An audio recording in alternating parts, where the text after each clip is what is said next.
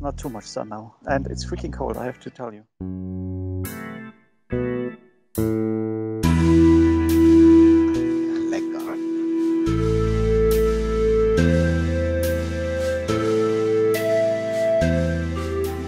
I think one positive side of the isolation is getting to know people, your co-workers better, because you have a look how their house looks, what pictures they have hanging on the wall. It's really, you get a little bit more personal feeling about them. That's what I like about it. And what really surprises me is that we are really able to work like that for now almost 3 weeks. I mean, if we wanted to, we could even do remote editing or something like that.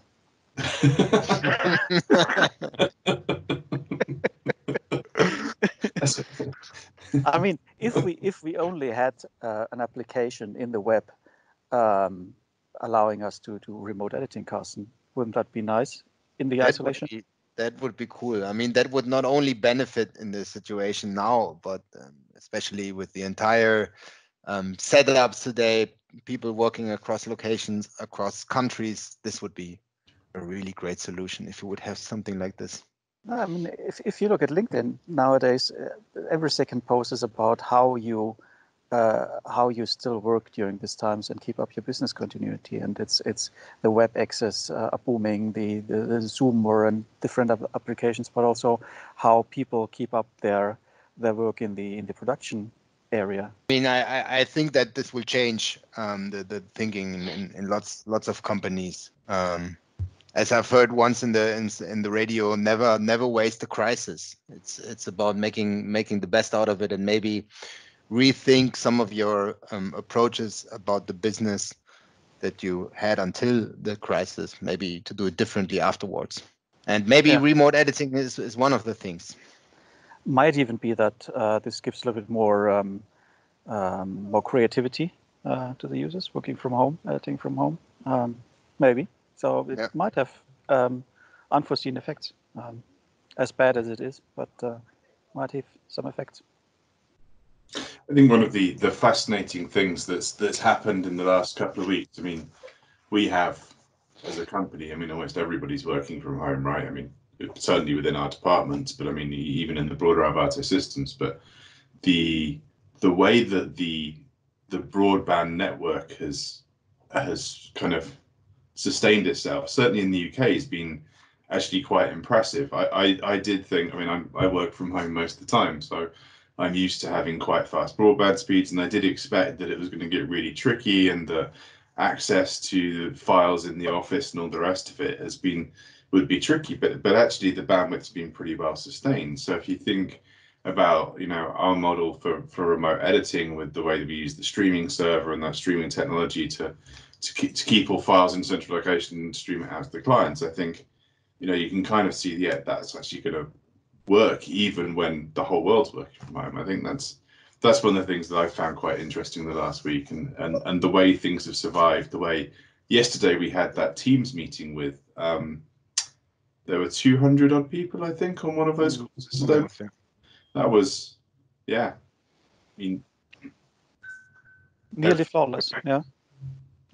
And if somebody would have told me that editing in the browser via relatively low bandwidth connections would work, I don't know, 5 years ago, I would say no. But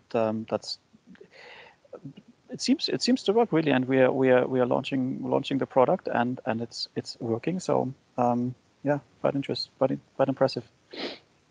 Yeah, and also, I mean, bandwidth is of course one aspect, but also having the flexibility to do this, make the subscription, use the product for a certain time, and then also maybe upgrade or cancel your subscription for a certain time. This was also not possible. And when I'm thinking about, Holger would love to hear this about his famous P client, where we spent, I don't know, days in installing it and deploying it and configuring it. Nowadays we have the web solution, which will be available on a few clicks. This is, I think, also quite a game changer. It struck me the other week, and I've been thinking about a lot of things without saying too much. We have quite a few kind of launches coming up this year around VidiNet and bringing applications to VidiNet. And the first one is Media Editor, which we're going to be talking about at NAB. We are going to be talking about not at NAB.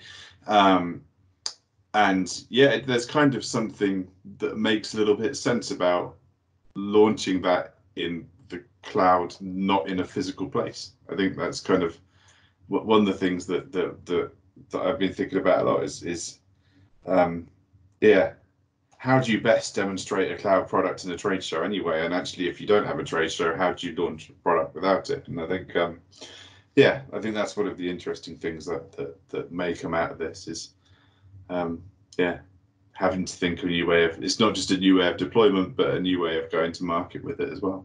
And indeed, the last trade show we did, the infrastructure backend side was everything was in the cloud, and all we had was these little PCs to connect to the monitors. That has changed quite drastically, and also the flexibility. I mean, if you launch a product now and in the cloud, it's about the flexibility to spin that up, spin that down, add some users, and especially during these times, I mean, setting up something urgently, it's about days. Just clicking it in the cloud instead of having to deploy some infrastructure where somebody has to be physically present. Of course, that doesn't work during these times. That has changed quite dramatically. And I remember when I joined, all the discussions around the cloud and where the industry is going, and what the cloud means for the industry, and how natural that now feels. Of course, it's a cloud product. It's deployed in the cloud. It runs in the browser. That's almost, there's no discussion around that anymore, and that's within a relatively short time span. That's quite astonishing to see.